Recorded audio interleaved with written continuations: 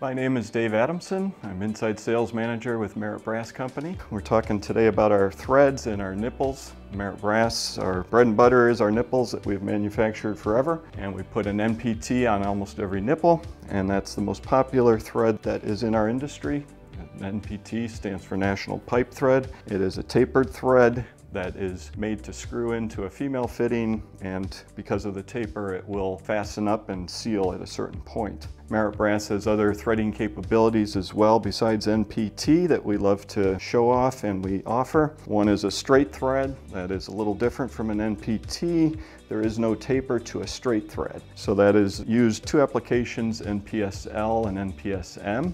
NPSL is National Pipe Straight Lock Nut, and NPSM would be straight mechanical. Very similar threads, but slightly different. And those are popular and used in, like I said, often with lock nuts. In tank situations, you can kind of make this go up or down in your tank based on your lock nut that you're using. The worldwide feature of our industry keeps growing, so Merit Brass does have BSPT capabilities to put a British thread on pipe. And we do have some stock parts that have some BSPT threads, some that are NPT by BSPT.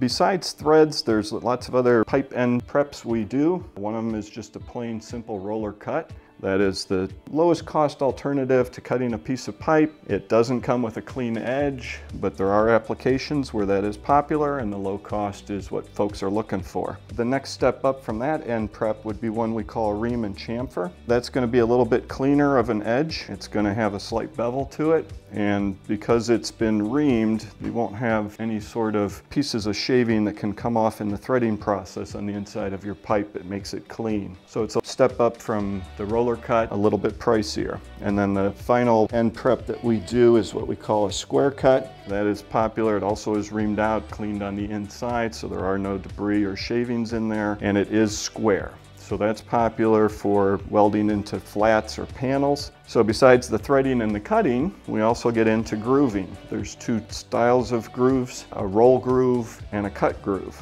So on thinner wall, Schedule 10 pipe, it's often a roll groove. Merit Brass does not offer a cut groove on that thin of a pipe, where you literally press the pipe down in with the tooling and it rolls that groove into the pipe. Then you can mate it up with a grooved fitting, put your clamp on, and you've got a connection. With Schedule 40 heavier wall pipe, Merit Brass can perform a cut groove.